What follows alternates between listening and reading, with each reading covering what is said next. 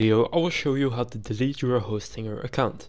So in order to delete your Hostinger account, click on your profile in the top right, and then here go and click on account information. From here scroll all the way to the bottom until you see delete account right here, and simply go and click delete account.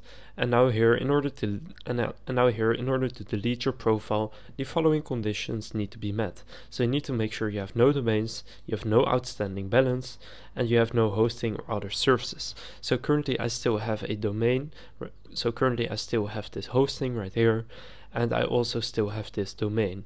So you need to wait for these to expire, and as you can see this one, and you can see the date when it, and you can also see the date when it expires, and when it does you will be able to delete your account.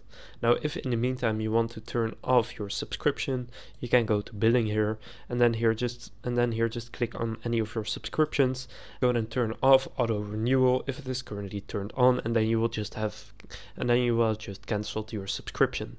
So now you know how to delete your Hostinger account. If this video was helpful, please consider leaving a like and subscribing to my channel. With that being said, I will see you in the next video.